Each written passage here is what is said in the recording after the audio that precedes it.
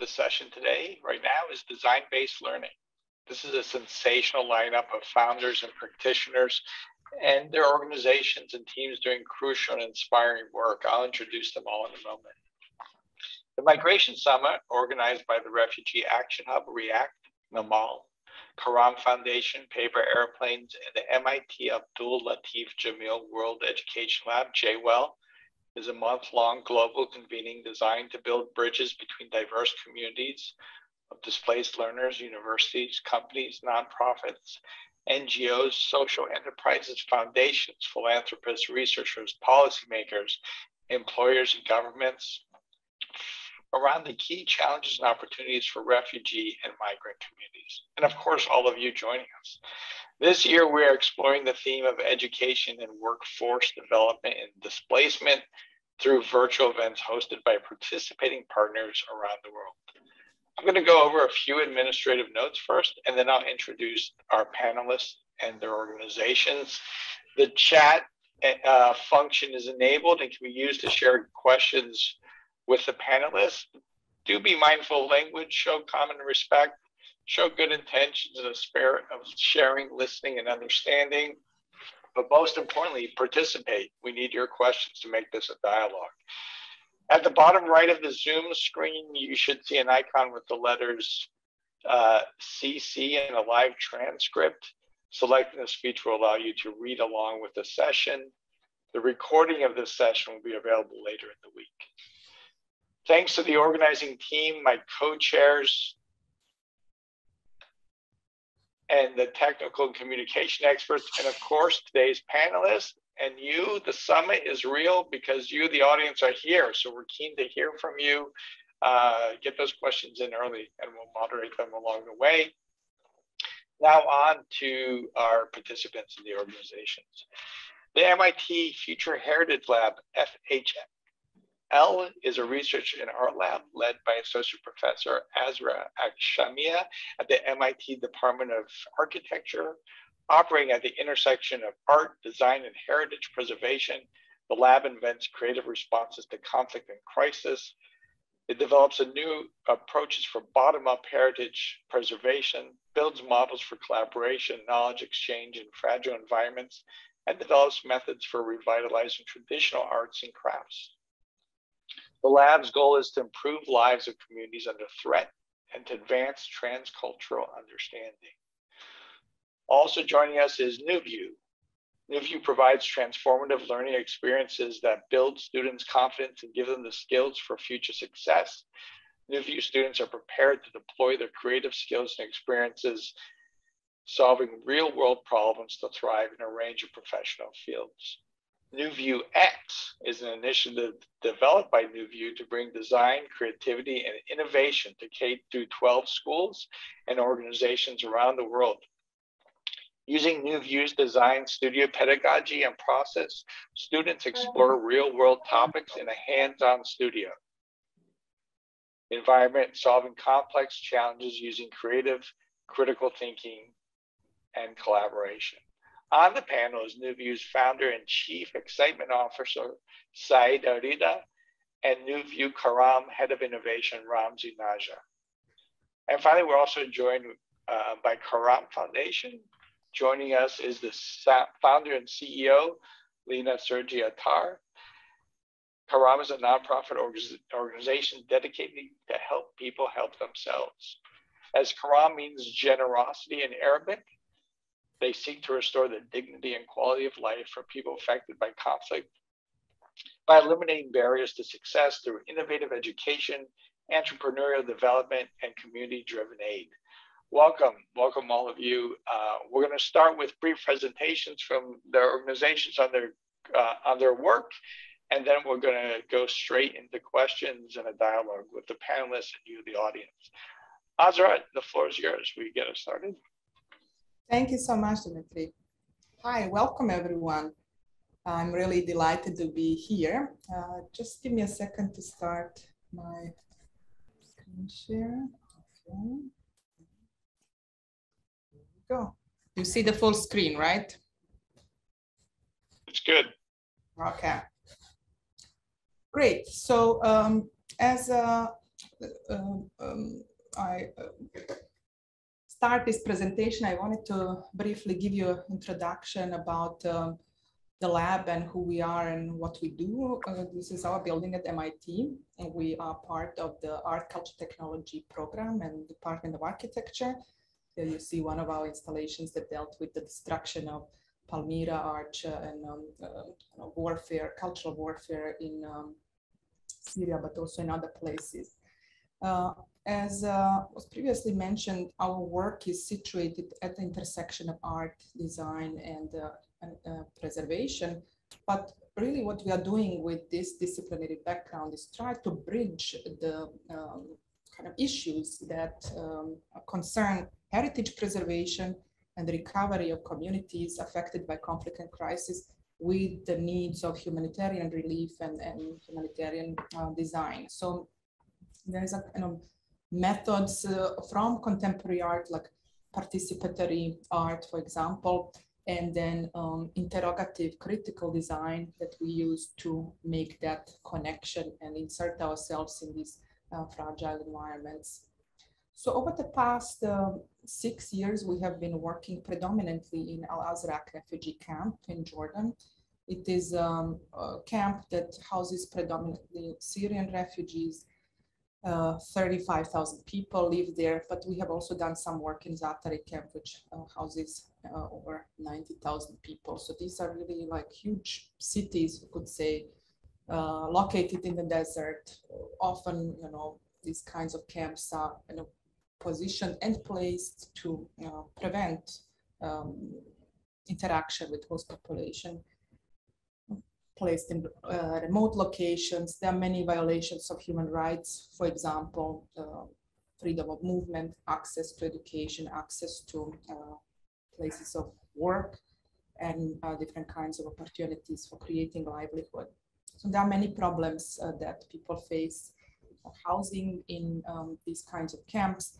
I should mention that only 10% of refugees in Jordan are living in refugee camps. The rest actually lives in the cities and better integrated, but one could say that camps also offer a certain form of regulation over what is provided in terms of education, where it's much less easy to control what is happening outside of camps. So in these places of timelessness and desperation, we found incredible moments of inspiration where people are defying idleness and hopelessness of everyday life by drawing inspiration from their own heritage and really teaching us how we should rather think about humanitarian relief. So see, for example, here, this example of an invention created by a Syrian man who was collecting different types of soil from different areas of the desert to create this, what looks like a replica of the Palmyra Arch, but is also reminiscent of some of the cultural heritage surrounding the camp in Jordan. And this image for me is so poignant because it juxtaposes these two ideas of what a shelter is. On the back, you see the ready-made shelters provided by international organization, in this case, UNHCR, the kind of mass-produced, standardized, one-fits-all solution that conceives humanitarian aid as a form of, and human needs, as kind of you need a roof above your head and food to survive. And in front is this sort of cultural shelter, something that is talking about other forms of essential human needs, like emotional needs, cultural and aesthetic needs. And I think a lot of our work tries to foreground this, this form of essential human needs, that art and culture are really equally important when people are traumatized after the war and in the war, and are going through really difficult situations. It is art and culture and education that can help alleviate some of the suffering, but also inform future generations. In this camp, we met incredible people like Abu Zuhair, who makes toys out of trash, out of insulation materials. people who are transforming at the time when there was no electricity. They would create their own windmills and transformations of solar chargers and solar lamps into phone chargers, different utilitarian devices like air conditioning to battle the unbearable heat of the desert and lack of insulation of these shelters. But beyond these utilitarian kind of inventions, it was really notable to see how people transform and humanize humanitarian aid by utilizing these so-called core relief items to create a life worth living and livable environments. So see here, for example, these wool blankets that are actually given as a core relief item to everyone. They use them for insulation, but also decoration and creating a welcoming environment in absence of any kind of social space or group space where you can welcome guests and family members and people from other places. So through our work, we have been mapping these inventions together with Al-Azraq Camp Journal team, and we collaborated, and also colleagues from German Jordanian University, students and faculty members.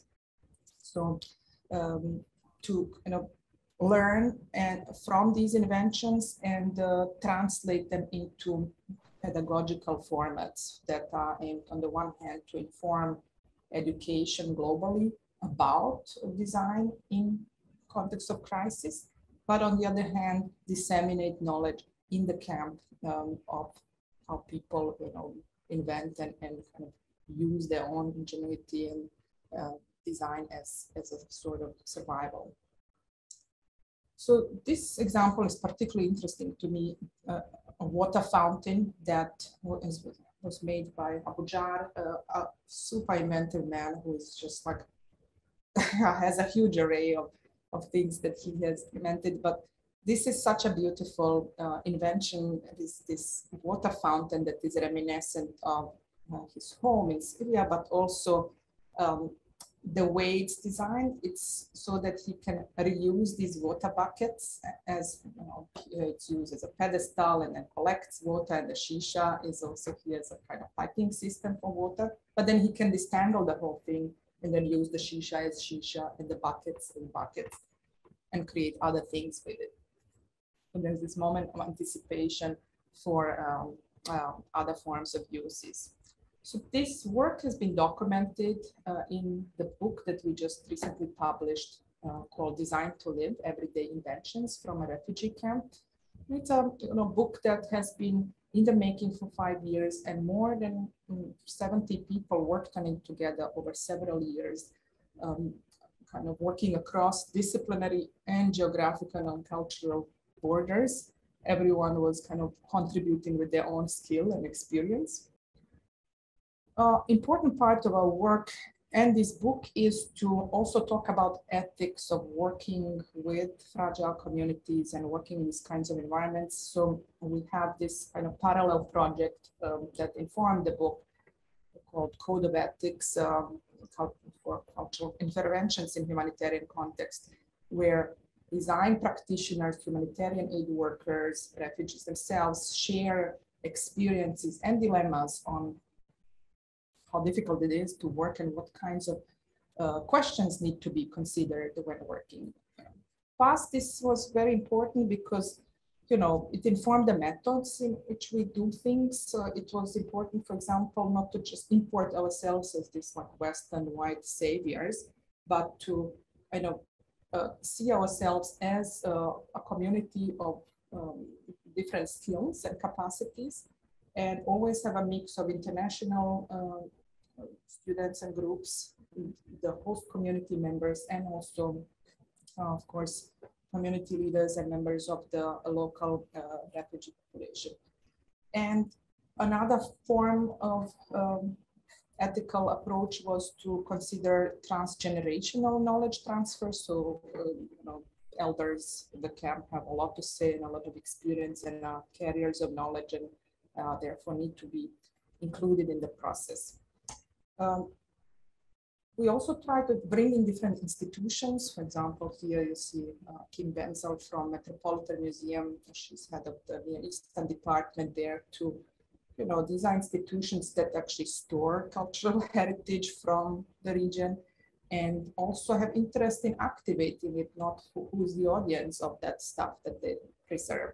So, you know, can the outreach of these museums be connected for the design education in the camp? So some of the outcomes of our work were like this lamp, for example, that is representing a preservationist device and also educational device. It was a little lamp that called Light Weaver. It weaves light three-dimensionally. It is made out of trash, you know, locally sourced materials.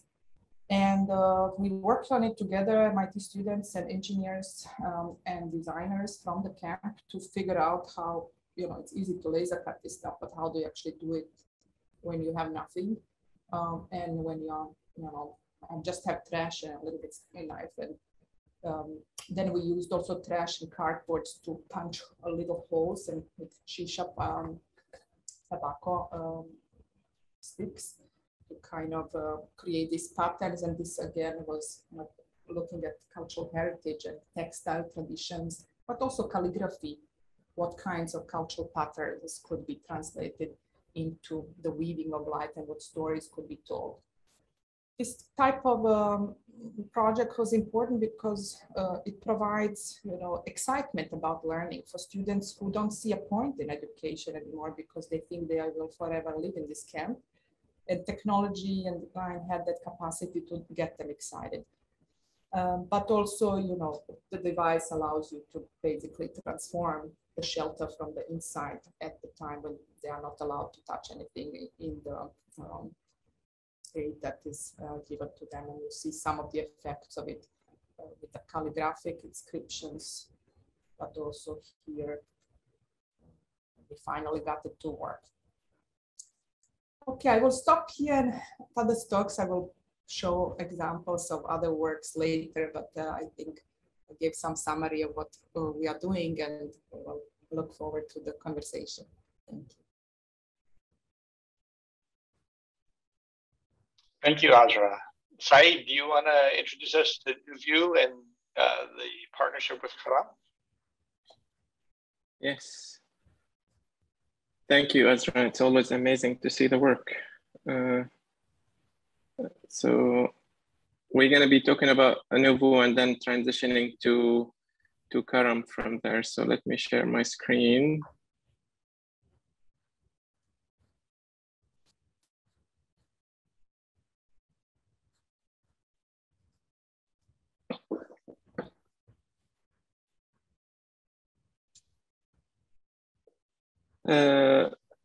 So a quick brief about the history of NuVu. So everybody would have a kind of more knowledge about the arc of the evolution of the organization as we talk about Karam in a little bit. So I did my PhD at MIT in the architecture school, and a big part of the work that I was doing was researching the studio, the studio pedagogy and how that can inform the education of architecture students. And for people who are not too familiar with the architecture studio, it's a context of learning in which the students are giving a brief of a problem to solve, and they go through this very messy process to get to a solution at the end. And for people who are not familiar with this process, it can be daunting and overwhelming. And so a lot of the research that I have done with others was around codifying some of these steps and understanding them, and create some more understanding about how the studio is taught. So after doing all of that research, I wanted to do a pilot study with a private school that ended up turning into the school. And the reason why we wanted to kind of take that model and embed it in a high school setting, because we thought this model is gonna be very highly engaging because it's hands-on and personal, and it teaches students how to problem solve. The collaborative piece was something that was added into the studio because architecture studios tend to be very insular, and every student is working on their own projects. So we tried a lot of different formats that would allow students to work together and problem solve together. But I think the big part for us, that the thing that we wanted to focus on in a high school setting is how to build that creative confidence with the students. For people who are not exposed to this method of learning, if they were given a problem, it will be hard for them to kind of understand how to take that problem and break it down into different pieces and come up with seeds of ideas and evolve them and all of that. And so for us, a big part of taking the students through this type of learning was to build that confidence that would allow them to look at any problem, even a problem that they don't have a lot of experience with, take that problem and engage with it in a very kind of meaningful way to come up with a solution at the end.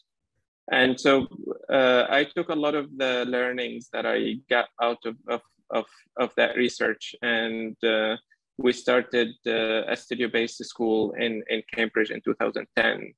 And the experimentation continued to kind of figure out what is really the best way to build a studio-based school. We are located in Central Square, so we remained very close to MIT. And if you see the space, it has some of those elements of an architecture studio that's very open, and students are working on physical things and building and talking. So you can really, to this day, it's still like the minute you go into the space, you feel kind of the creative energy of the students.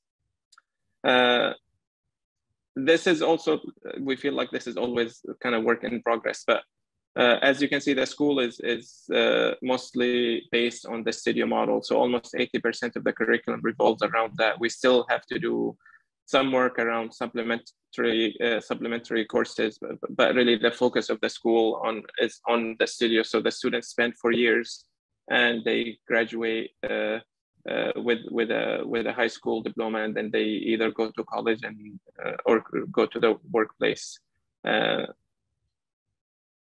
And part of that school, of the work that we did on the school, there was a lot of experimentation on the pedagogy, but also a lot of experimentation on tools that would allow us to kind of scaffold that experience. So especially for students who are just starting to do this, how can we simplify the process and kind of increase complexity as the students do more studios. So a big part of the work that we've done was centered around this studio management system.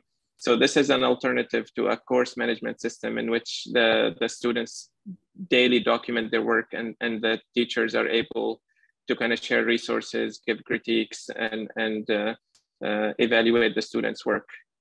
And you know, the shift obviously towards the studio-based curriculum too puts a lot of the emphasis on the students' work and not on grades like a traditional school.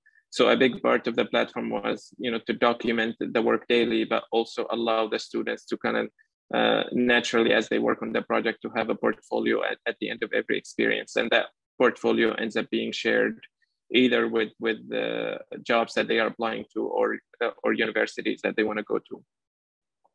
We've done a lot of work also on assessment, and I feel like that can be a whole separate lecture, but this is kind of always an evolving thing. How do you capture the learning of the students in a way that really makes sense and capture kind of the depth and the width of all of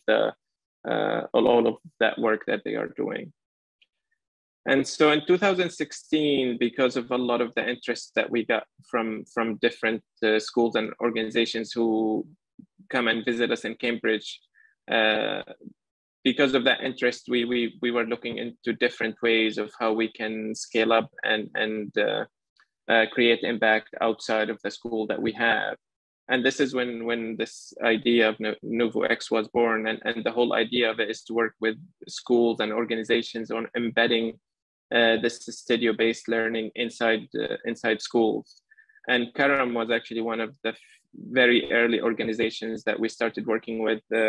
I know Lina from our MIT days, so it kind of made a lot of sense to kind of to try to do something together. There was a lot of synergy between what we are doing and what she wanted to do with Karam House.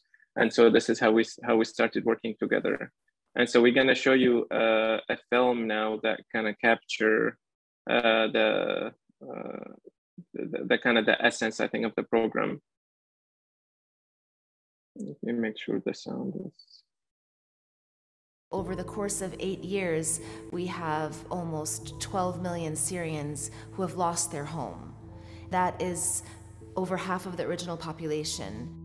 حسيت إنه في جزء من طفولتي كتير ضاع.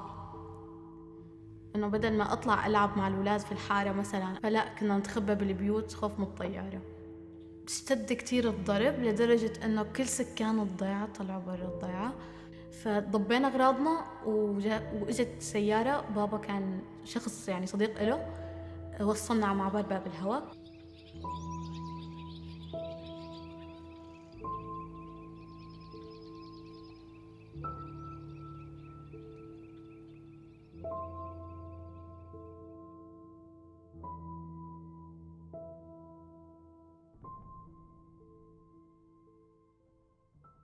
This space is really special because we built it with the intention of being able to make an impact on Syrian refugees' lives.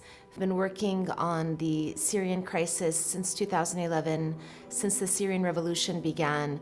Our work developed from being an organization that is reacting to a humanitarian crisis to becoming more and more involved in innovative education and really doing things that we think are extremely important for kids.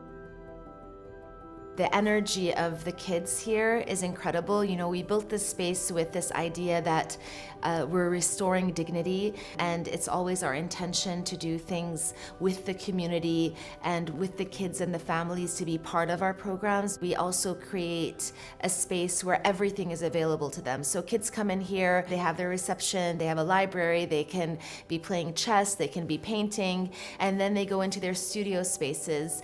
And the studios are really places where they interact with their mentors, and they follow a design-based curriculum that we do in partnership with NuVu Studio, and that is our partner school in Cambridge, Massachusetts. One of the really amazing things that we do are exchange studios, virtual exchange. It's really interesting to see how we have groups of kids here and groups of American kids either at NuVu Studio or at a NuVu partner school exchange and work together on a design studio. So one of the first ones that we did was a prosthetic studio. And we had groups of 4 kids, 2 American kids, 2 Syrian kids that worked together to actually design a prosthetic for a real-life case here in Rayhanli. We want kids to be able to realize that yes, you are a refugee, yes, you are a victim of a war, but that doesn't define you.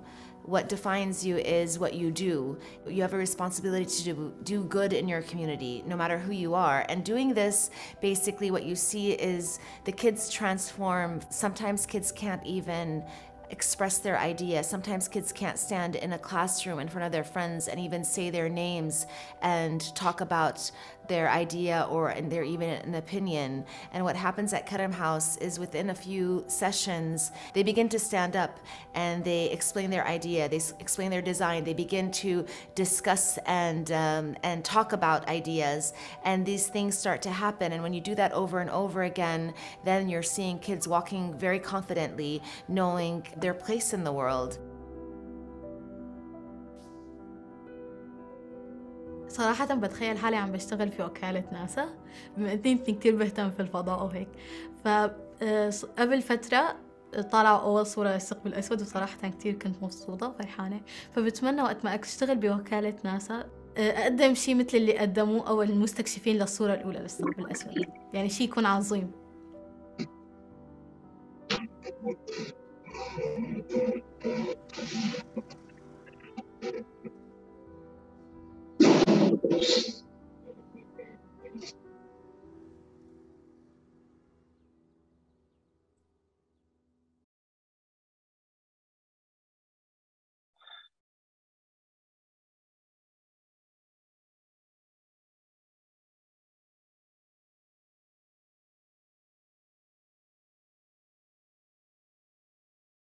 Okay. This is always amazing to see. I've seen this video a million times, but every time I see it, it's like goosebumps. Thank you, Saeed. Okay, Lina, you wanna? Yes, I feel the same way. Actually, I think it's kind of hard to speak after that video. I haven't seen it in a long time, and it's it brings me back to pre-COVID days, and I'm hoping that we're going to get to a place close to that soon. My name is Lina Sergie Attar, and I'm the CEO and founder of Karam Foundation. And as Saeed explained, the relationship between Karam and NuVu is a very close one. I've known Saeed for many years, and we were at MIT together.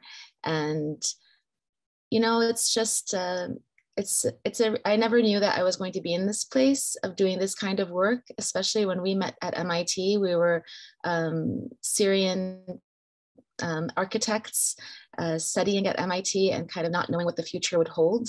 And, you know, within less than 10 years, the Syrian revolution had begun, and it became one of the largest humanitarian crises of our lifetime.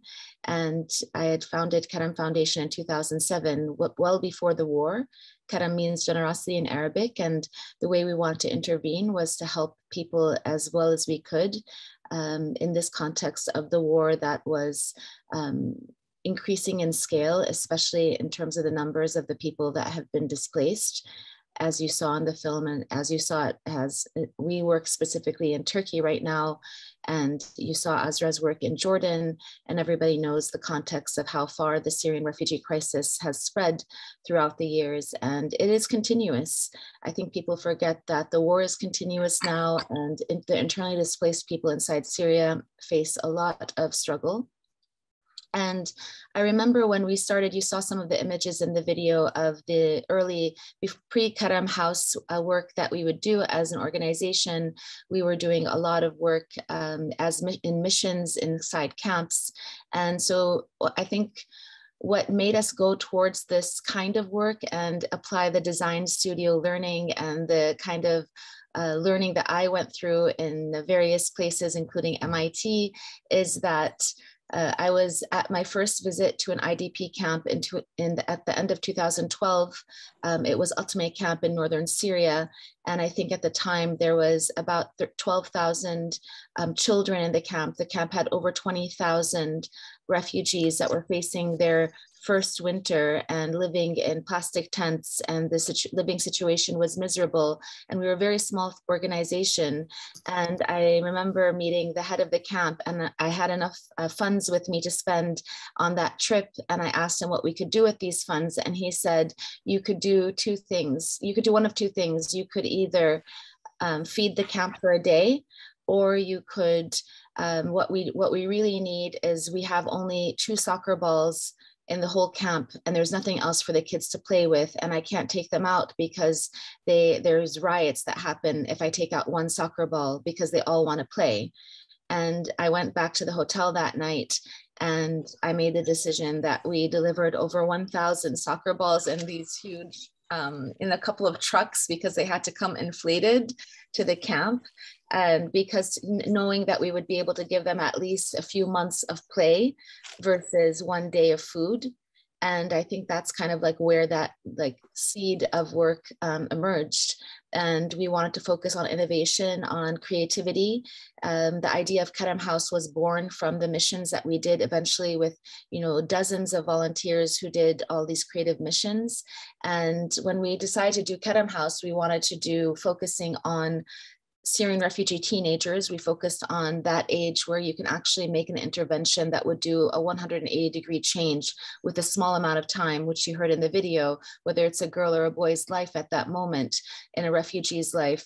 They either can continue on for a future that is, they can have agency over when you give them the skills and the opportunities, or they're going to be subjected to a life that's really out of their control and very hard to undo, whether that's early marriage, whether that's manual labor, or really any kind of future where you felt that you'd had no agency over. So at Karam House, we implement the NuVu-Karam program. We have these studios. They are all run by our team of mentors.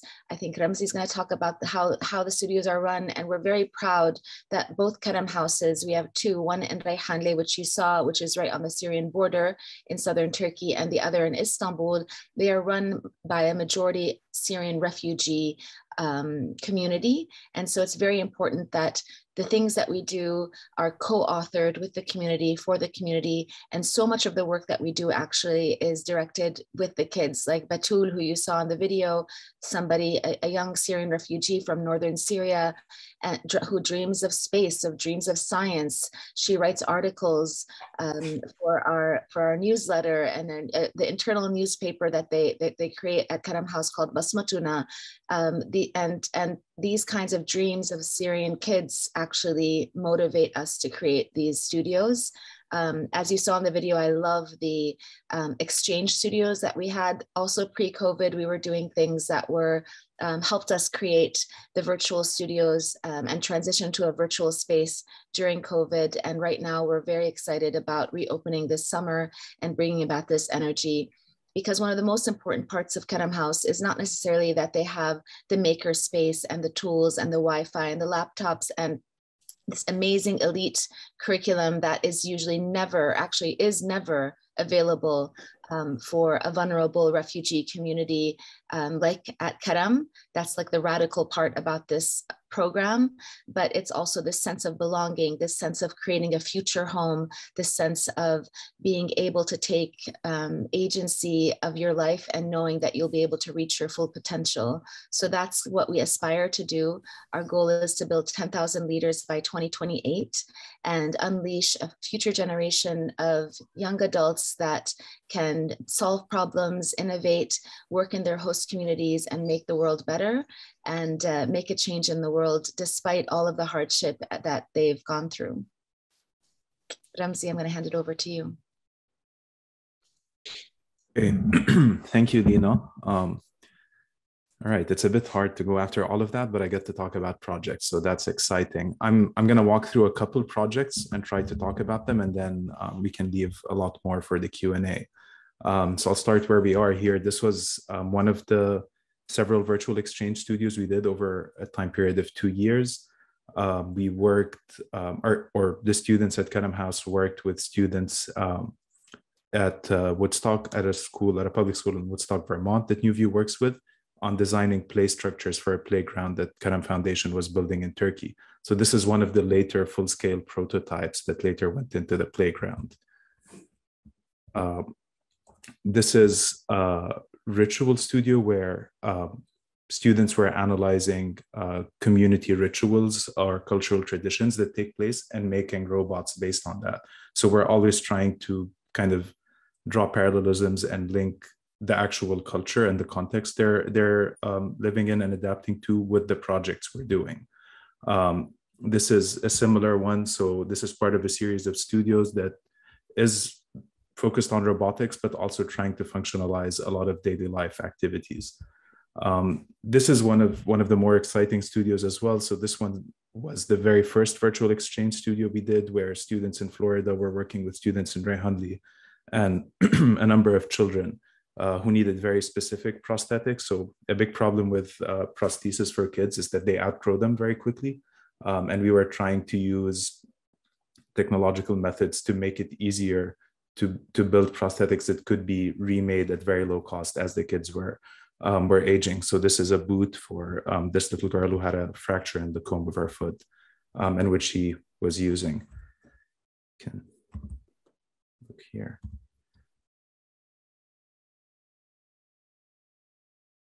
So this studio ran, it was a multi-session studio, so it ran for several months, and there was a lot of testing going on with the group.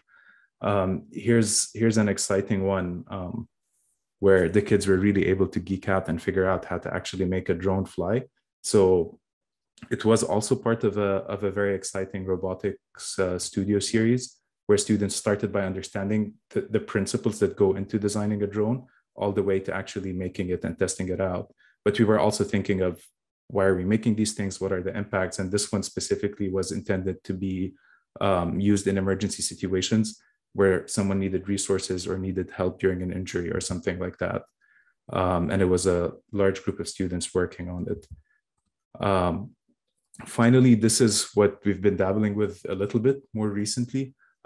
So we've done a series of VR AR studios, and students are starting to kind of expand into that realm, think about what might that look like and how to, what that might look like and how to relate it to daily life.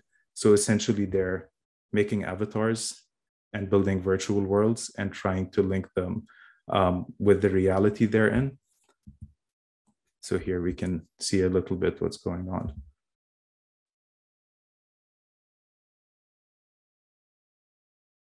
Okay, and I'll wrap up here and leave space for Q&A. Thank you.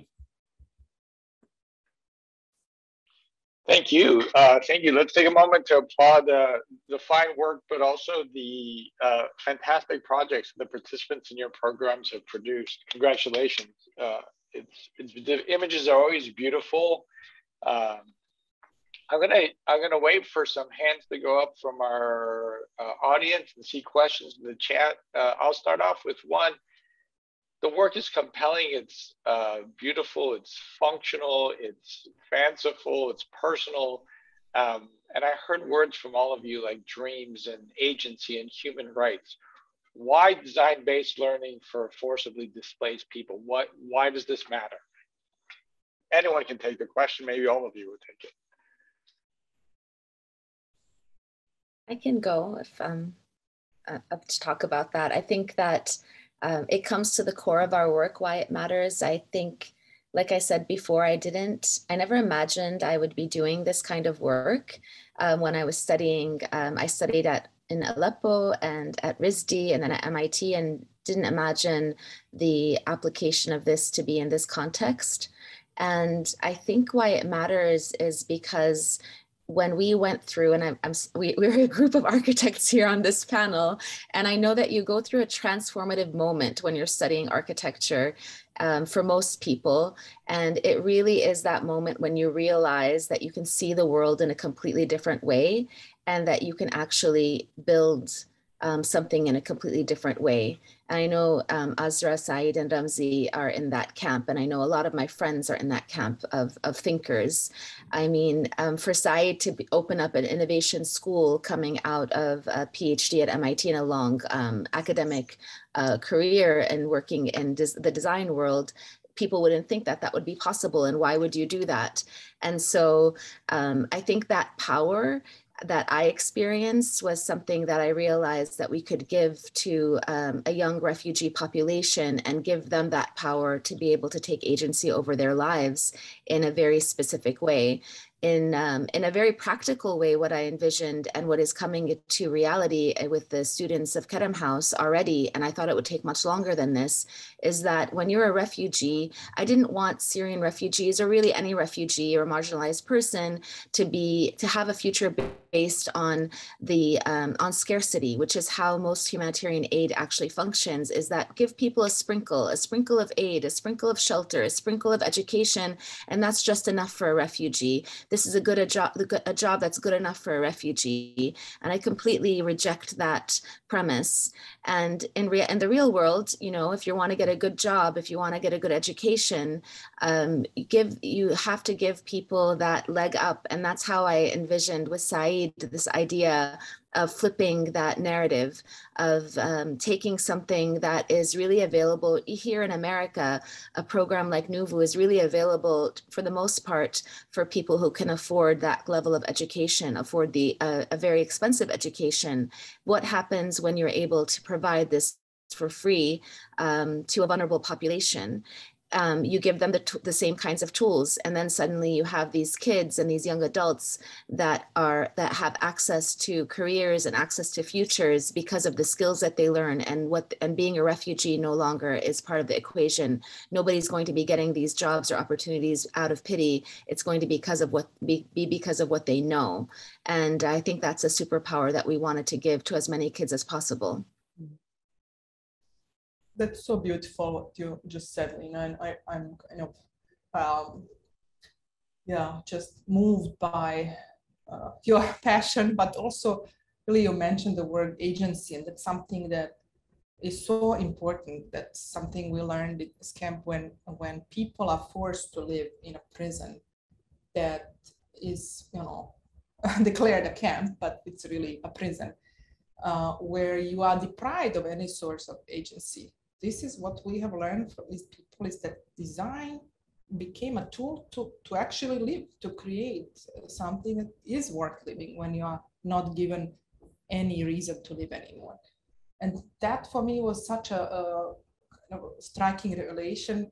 Now, one has to be somehow careful, I think, depending on context in which one is working, right? It's like inside of the camp, outside is very different situation, because they also the access to education is so limited and what they can do after. But I think in this kind of prison-like situations, design becomes this vehicle to like transform your life, but also I think to critique and to kind of defy and to be a sort of protest against the inhuman conditions that people are forced to live in.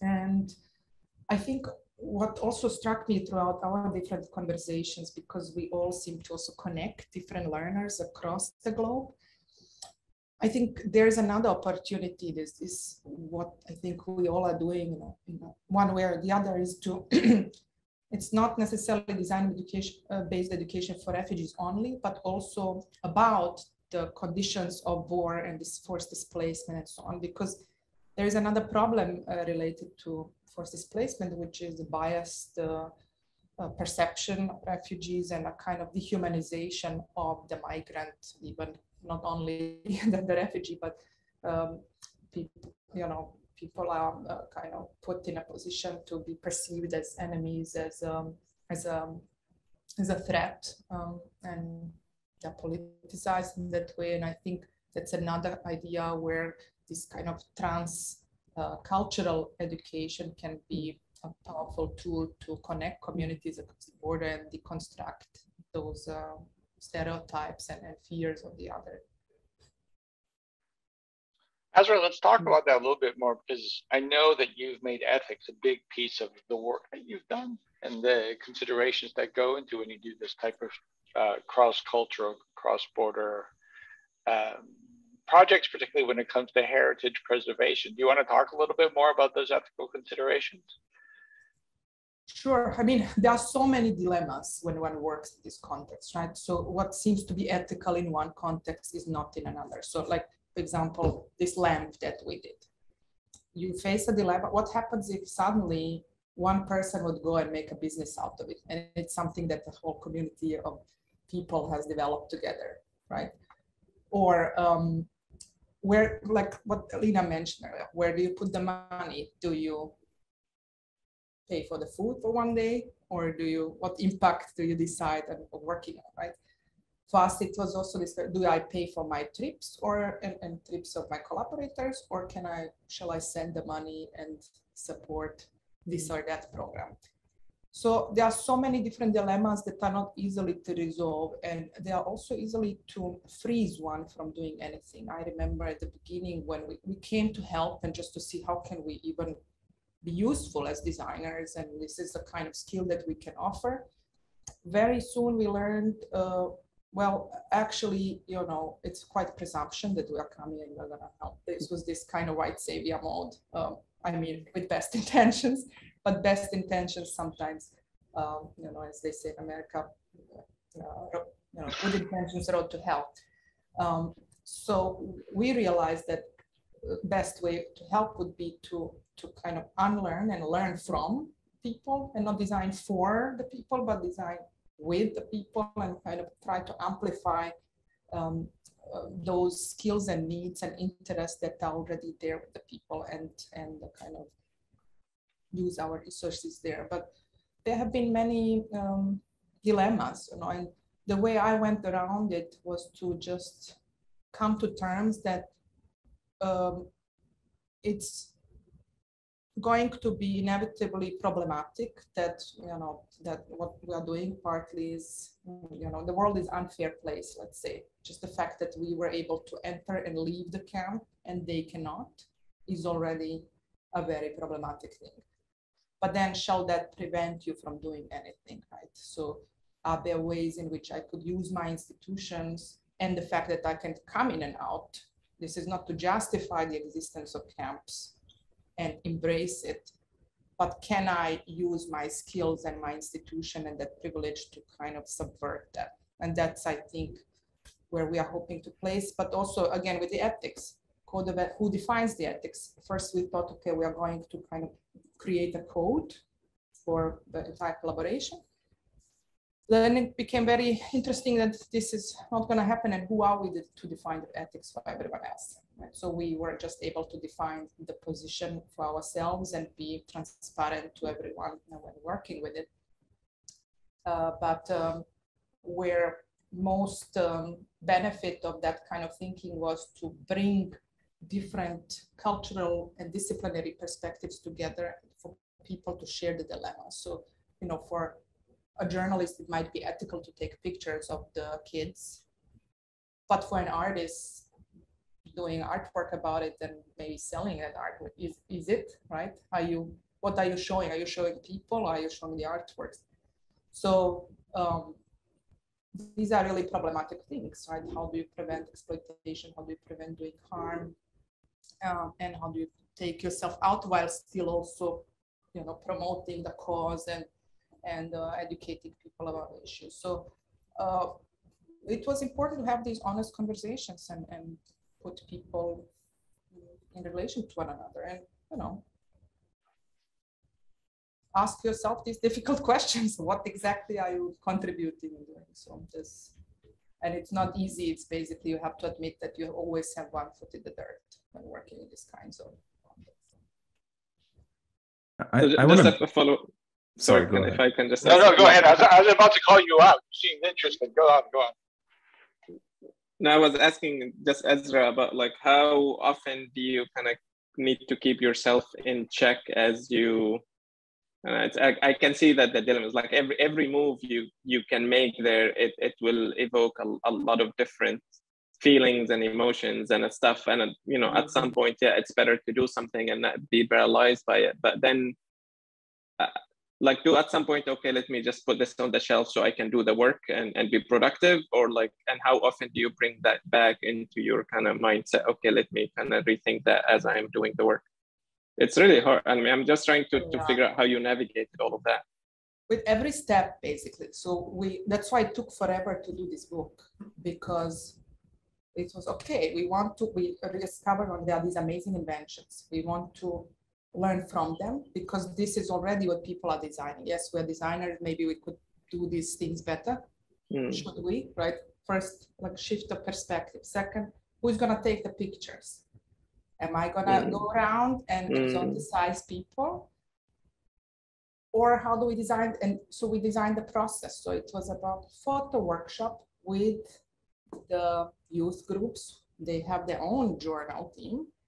So I can use my art students who have some photo skills, and and then Jordanian groups who actually are excellent designers, but also kind of navigate between different worlds, because they also, everyone was multilingual. So it was then this joint group that was taking pictures together. This guy knows photography, this guy knows everyone in the camp. This woman knows really, like, questions on a kind of subtleties of interviewing people. So there were workshops around that. Then interviews. We had the photos, okay, how do we create stories about them? So, you know, who's gonna do that? So we then did creative writing workshops on how do you write the story, how do you ask questions. But then once we got the interviews, we realized, and again, youth groups that the Azra journal team was doing the interviews. But then it became clear, like, oops, we don't want to put people in danger, because they are actually doing something that's forbidden by the international agencies and the camp regulations. So we need to disguise the whole thing. So let's do a workshop on transforming these stories into fables and disguising. So then the result was quite a weird type of stories because we had to, you know, anonymize things, but it was also important for the students to think about these things. It's not just like naively talk about stuff or expose people on there. So there's like every step was an issue, right? And then that had to be designed. And I think it's really interesting to design that process, but that it takes forever, but it made it then really meaningful. And I think good, everyone got a certain lesson from it, let's say, in caution. There's a couple of questions in the chat. And of course, if anybody wants to raise their hand and ask the question to the panelists, we'd like to hear more voices too. Lina asks, how do you see design-based learning connected to workforce development? Have you worked or seen examples of connecting your educational programs to workforce and exposing children to vocational career pathways? Yeah, this is a really interesting kind of question. If I will start, someone can jump in later. But it's you know, even here in the US, we've been kind of dealing with this issue a lot, because in general, the assumption here is that if you go to high school, that you will have to go to college after. And there is not necessarily kind of this career path that might take you to other places. And so, you know, we think that the type of model that we have should easily kind of cater either to the college route or to kind of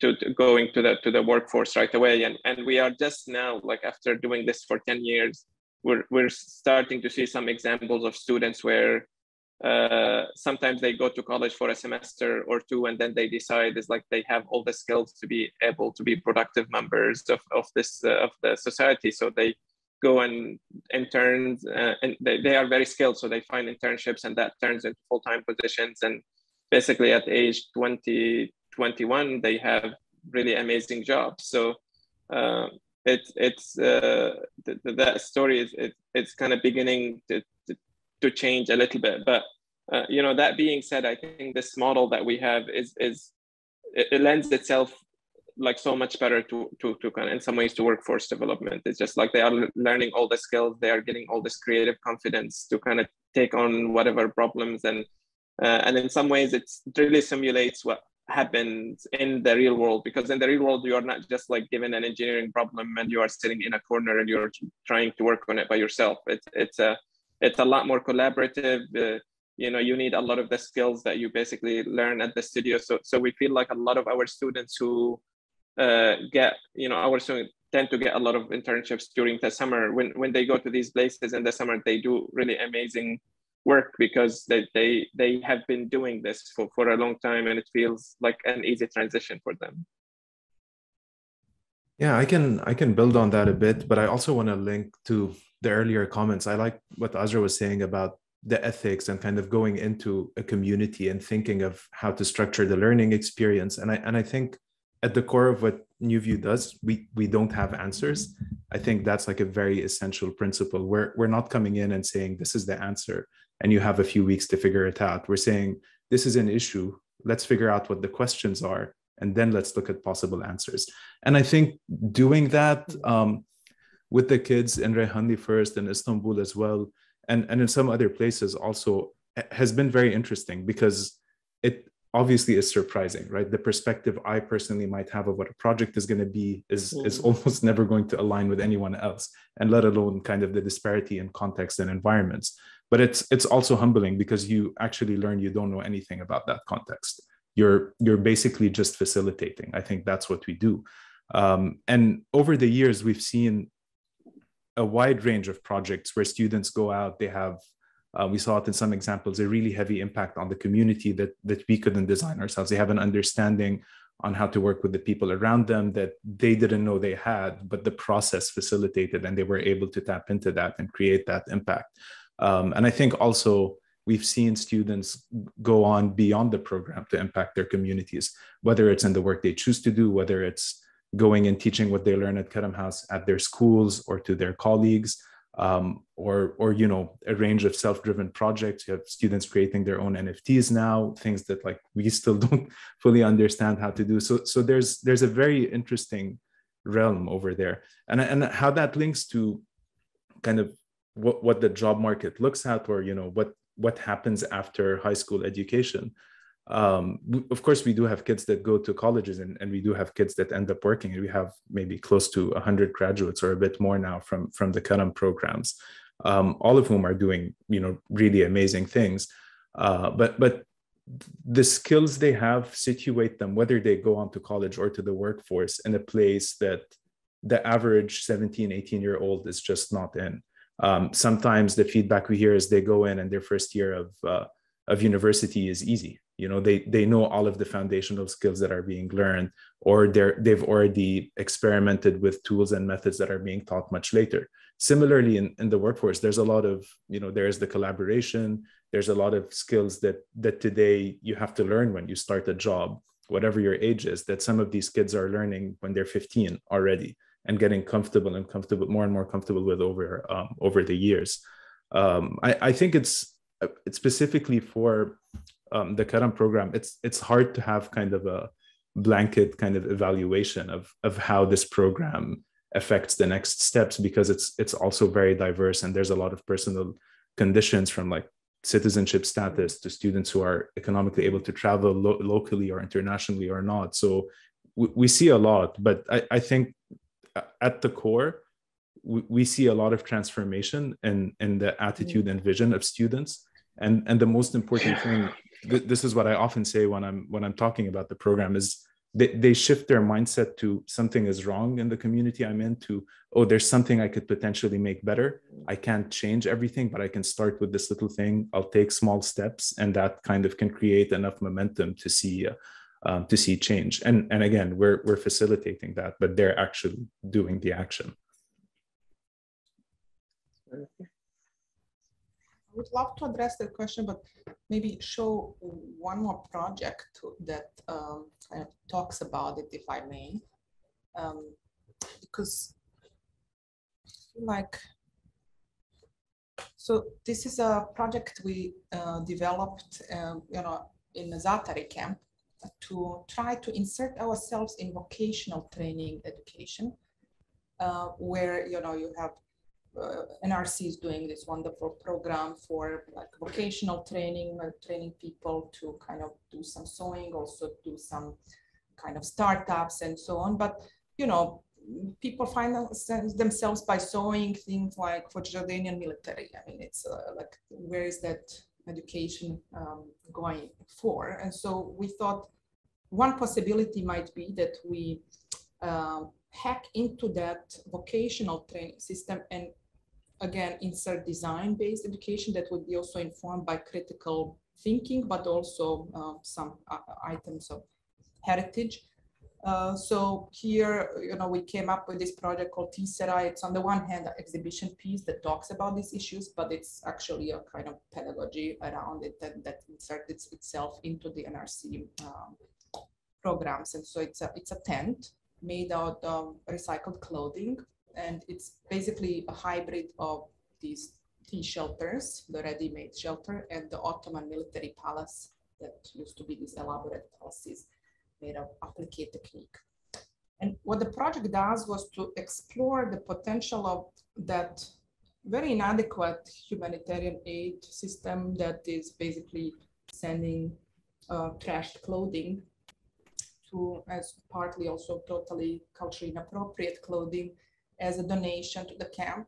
So how can one see this trash, and trash also that is a result of one of the most lucrative and most polluting industries in the world, the textile industry, to transform it as a sort of a livelihood opportunity, to transform the misery into an opportunity.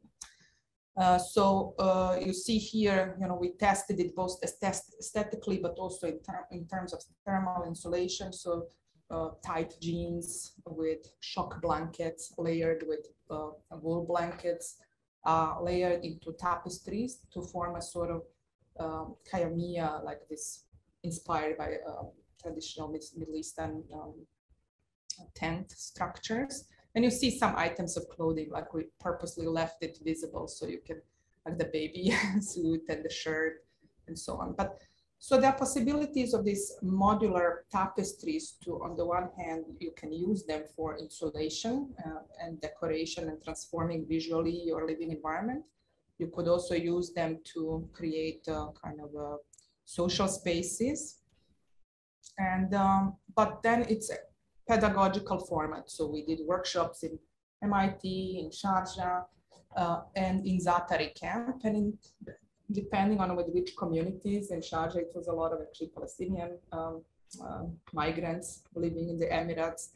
At MIT, it was like students from all around the world. And in Zaatari, it was women and youth groups enrolled in the vocational training program where they learn how to sew to become, you know, cheap labor for the textile market. And here the idea was to say, okay, can you learn these techniques to also subvert that system and then learn how to express yourself? We know from art practices that you can use textiles to, you know, tell stories, preserve your histories, but also, you know, communicate political messages. And this is what happened with the students, this incredible kind of array of expression. So I see a great opportunity in these kinds of projects. Now the question is, how does one scale it up? And would it be possible to have a system where really, instead of, you know, buying humanitarian aid from Switzerland and importing it to Jordan, can you transform this idea also the labor market and the very limited training that camp residents receive, and that they are geared de facto into forced work camps, to transform it to something that they would be producing their own aid and also learning a skill for future, and even maybe towards a certain livelihood projects. So I wanted to just put this up as a kind of provocation for thinking, but you know, vocational training is great, but the question is also always the political, what can they do with that education? Mm-hmm. You know, in case of, in all countries you have limitations on what refugees can actually do with their education. So that's another issue we, I think, maybe cannot necessarily deal with design-based education, but to keep in mind, where is that feeding to, right? I think that's a great point, Azra, and the summit is about education and pathways to learning. Karam, Lina, calibrates different. Karam talks about 10,000 leaders, which takes a very broad view. Do you want to talk about how you see innovative education getting to 10,000 leaders and what the role is for displaced people with that goal? Sure. And I also wanted to talk, I saw in the chat there was a question that was related to trauma and yes, how this is, how this work connects to that. And I think that's one of the things that a lot of people ask about, you know, how does this kind of work or this approach fit in with the experiences of Syrian refugees who have experienced mass displacement. A lot of them have witnessed violence, have been victims of violence themselves. I think in terms of our context in Turkey, but I think that's probably across the board. There's probably almost no Syrian refugees who have not been exposed to some sort of bullying and discrimination in their host communities. So we deal with populations that are very traumatized, and it's a very difficult space. What Karam House does in providing a safe space for kids to be together, for the community to gather, for even the technology in the makerspace, the act of making itself, the act of designing and being in that creative mode. What we learned is that actually pushes people, anybody who does this, it pushes you actually into the present moment. It is a way of forcing this sense of a meditative space that actually helps you heal from your trauma through making.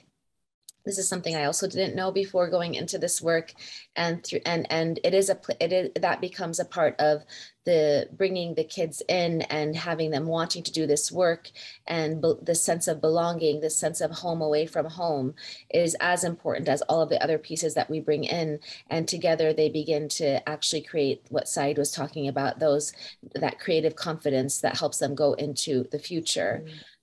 In terms of leadership, I mean, just the fact of calling something, for us, using the term leader was a very specific, deliberate choice. I know because, you know, we see a lot of leadership books, and it's very much in, you know, the business world here, as well as, you know, the tech world.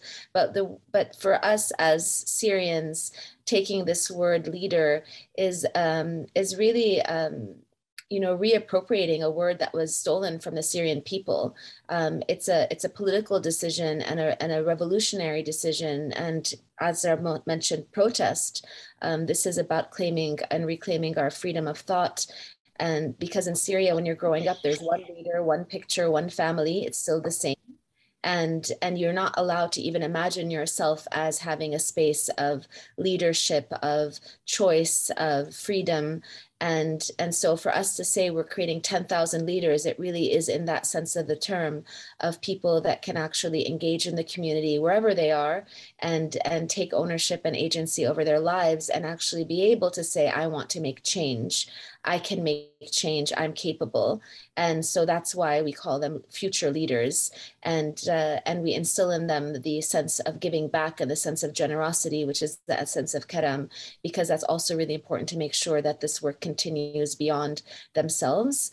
And it is this revolutionary idea that we can't end the war, but we can shape the future through this work, and it can scale in that way. And we have a very deep belief in that for the future.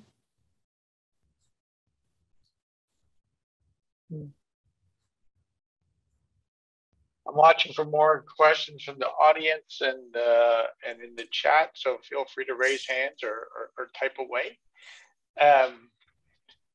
How do you assess in your work progress, accomplishment? How do you judge that output? Of course, the visuals are beautiful, but what are the steps that you look at when you're working with people in the camps or students in the community in Turkey? Ramzi is our data person, so he can talk about that. I also wanted to give a shout out in the right here in the group. We have a few of our mentors and people from the Karam team from Turkey joining in. So hi, everybody. Ramzi can talk about how we measure things. Well, one of them can talk about their experience, but Ramzi, please. Yeah, I will try, but of course this is very complex. We try not to kind of evaluate just numerically, but at the same time you need kind of different layers of data to understand the impact. But I think I'll link it back to what you were saying earlier, Lina, about what it means to be a leader. And I think there's like a fundamental change in the understanding of the term with what we do, because at Karam House, leadership is like, it's not something bestowed upon you or that you're born with. It's linked to action. So if you do something, then you kind of can consider yourself a leader. And I think without explicitly talking about what leadership is, we have been to a pretty decent extent been able to transform the understanding of the term with students and encourage them to kind of take that initiative within their communities and in their settings. So I think that's pretty amazing. And that's for me, at least, a very easy way to look at what the students are doing, whether it's in their projects or after they leave Karam House or in their personal lives, and think, okay, this is definitely a way to say there is impact and there is success. On the kind of more boring to most people, exciting to me side with the data, NuVu has, Saeed touched on this a bit, an evaluation system. We try not to grade. We use different metrics. We look at different things altogether than what the traditional schooling system would look at, or it's just, there's nothing traditional there. So there is a set of skills. We do evaluate these from one studio to the other. They can change depending on what the studio is. But in general, the idea is we try to track improvement, and we try to identify areas of growth for students and capitalize on those areas to help them kind of make a leap in future studios. We see a lot of we see a lot of instability, I think, and it's linked to students who are not consistently in the program for a wide variety of reasons. So that is kind of something we observe. They leave for a session or for a semester or two, they come back, there's like a small reset, then there's another push. But in general, the trend in most cases does move in a positive way. This becomes much less significant when you compare it to like the personal stories we hear from students. Usually we have meetings with students who are graduating and they talk about their experiences. And I remember, I think this was the first one a few years ago, and I was at Karam House and we had a gathering in Rehandi, and students were talking about their experience. And one of the students said that they had walked in on the first day and they said 0 words. They couldn't even say their name out loud, literally. And by the end of the experience, I mean, they were almost like running that discussion, which is something amazing to see, because I'm skeptical that you can teach that in a very linear way, right? But it's exposing the student to all of these experiences, putting them in this environment with their colleagues, that they're able to transform it. And this is a very common one. I mean, when students really struggle to present their work, and at the end, after just 2 years, they become extremely outspoken, they become confident in what they're saying, they become much more resilient to criticism and harsh feedback. I think all of these are things that are very hard to measure. We try to do it, but it's never going to be perfect. But you know, in my mind, the hope is in 10 years, you see this impact very directly on the community, and you know, it becomes self-evident. But it's a really tricky subject, actually, because and you guys have a different scale of operations that we had. We came also in as an artist, right, to by using interrogative design methods to something. So we had to prove some numbers to some funders. Usually what I've seen from the NGOs, they'll basically, you know, it's quantity of people, how many people come in. And very soon I realized that there is a whole inflation in this key performance indicators, because the NGOs pay the people to come to do the workshops. So all of our workshops were paid through the facilitating NGOs. And for them, it's a way of disseminating aid, of course, because they cannot just like give out direct cash. But so you don't really know, is the person just coming to your workshop because they're getting paid or not? And then the NGOs are battling with each other, because I mean, of all of them, okay, I will not name names, but you know, one is paying more than the other, that everyone is going to those workshops. So it's quite interesting what the system does actually to education too, and it spoils the whole motivation for why do you want to do a thing. But this is how the system is set up, and it's at least in the camp, and it's the only way how you can kind of give people the money. So I didn't take those numbers at all as measurable sort of success. What was interesting and was to just kind of see and get personal feedback from people and see the transformation in the group that was happening. So from one man who was participating was fully depressed and traumatized, obviously, and kind of came there to help a little bit with the engineering part of that lamp. And then suddenly we discovered that he knows calligraphy and he's doing this. And then his eyes start lighting up, and you kind of see a transformation in this person who suddenly is like teaching the kids and everyone is getting excited.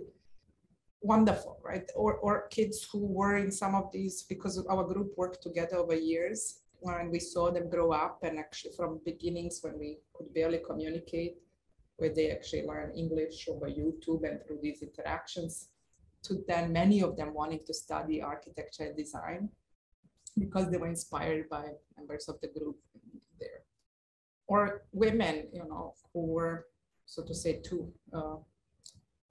over the age of marriage, but then didn't want to kind of stop their life. And then suddenly they get inspired by all these international women who actually have engineering degrees and want to study engineering because that's suddenly a possibility for a woman.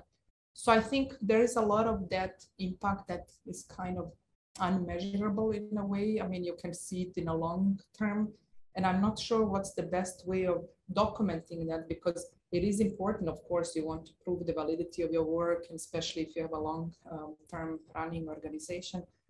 But some of it is really not so easily measurable, because it's like, and plus you kind of, don't want to monetize the story immediately. So it's a tricky subject, but I think certain maybe feedback following the workshops and kind of sharing experiences and getting that feedback, as we do in our classes as well, is one possibility to go about it.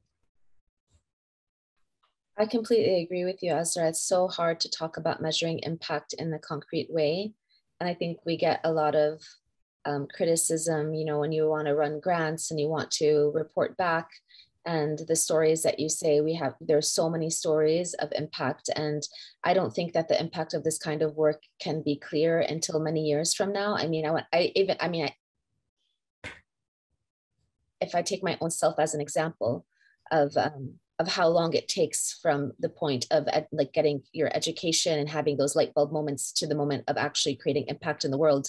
And suddenly you want to give kids, teenagers that have been going through this extreme experience, 1 semester, 2 semesters, or even 2 years of what we have of studios, and then say like, this is the impact. No, I imagine the impact is really 10, 15 years from now, to really go in and see what people do and what they do with this education, and how they create their own impact in the world. Well, I think we have about 6 minutes left. I get the feeling that we're always kind of in design mode when we're talking about this kind of work. Let's talk about the future. What's on your mind? What are you designing next? What are you thinking about? What are the challenges you want to tackle next?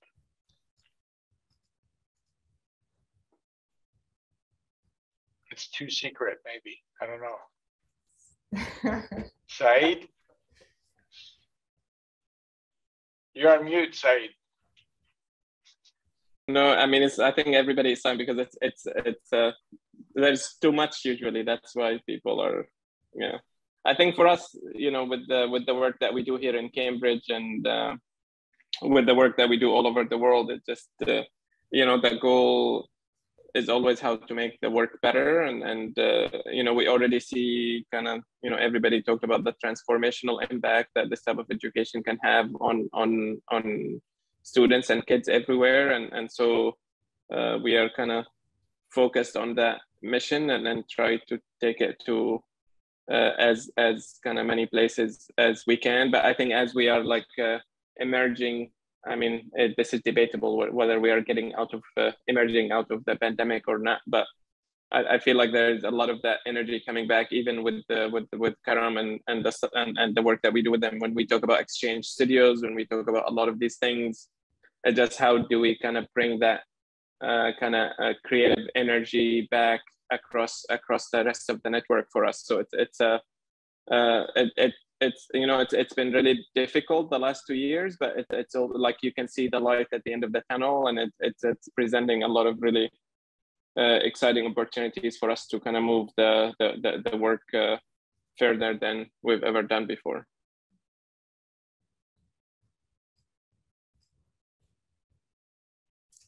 Well, for us we have to launch finally this, now that the book is out, the online course that is based also on the inventions, and try to kind of scale that up and disseminate.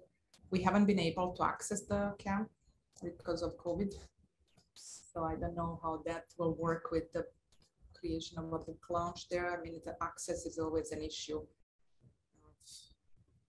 What is possible, but personally, I would like to develop further the tent project, because it's a kind of proof of concept of what this can do as a pedagogy, but also potentially as a humanitarian product that could be then made by people and then linked to the education. And if there is a possibility to actually implement that on a larger scale, that would be fantastic. We managed to implement the masks during the COVID period. I just started producing this, like, how do you make masks for COVID without anything?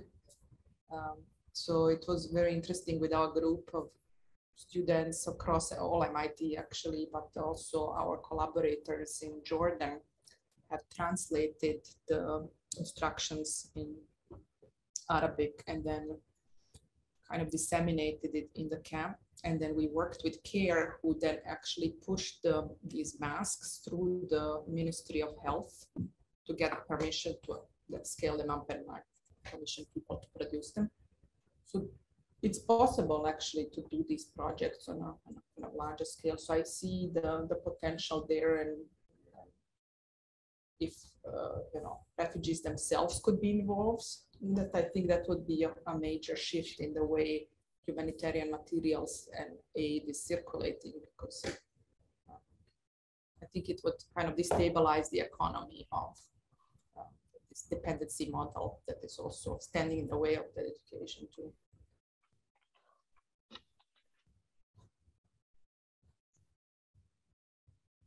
Ramzi, do you Lina, want? I was going to say, who wants the final word here? Ramzi, why don't you talk about what's coming up next? Okay, why am I getting all the hard questions? But yeah, I can, for me, I'll say how I think of it personally. I think we're setting a lot of precedent with what we're doing, and I think about that a lot. So whether it's on the NuVu side, looking at now like hundreds and thousands of schools are setting up STEM and STEAM and programs and makerspaces and all of this stuff. And how I think about our work there is we're in a critical position to make sure this doesn't like go in a non-productive way, or we don't miss like this shift to actually transform the educational system. And it's somewhat similar for Karam. Like there's no end to these crises. That's the sad reality of the world. And we're getting more every year and every month and every week. And I think we are setting a precedent that's very strong for like dealing with these difficulties with dignity, and not with arrogance, or not with looking down, or not with knowing the right answer. So I really think how we think about a lot of this work has the potential to define how these issues are tackled. The pressure is figuring out how to make sure you're in the right place at the right time, make sure the impact is resonating. And it's not just us transferring it one layer, but it's going multiple layers beyond that, with students transferring this knowledge to colleagues and friends and so on. Thank you. I think shortly we're going to see the link to the Discord channel, and we're going to be sharing the video in the days to come, the link to the Azra's book, as well as the Karam NuVu video and gallery will be there as well. It's in the chat. You might be able to copy and paste it if you're really fast. Thank you for joining us this morning, evening, or afternoon, wherever you are. I wish you good health and a successful rest of the week. Thank you for joining us. Thank you for being part of the summit. Thank you to all of our panelists. Thank you. Thank you, everybody. Thank you, Dimitri. Yeah.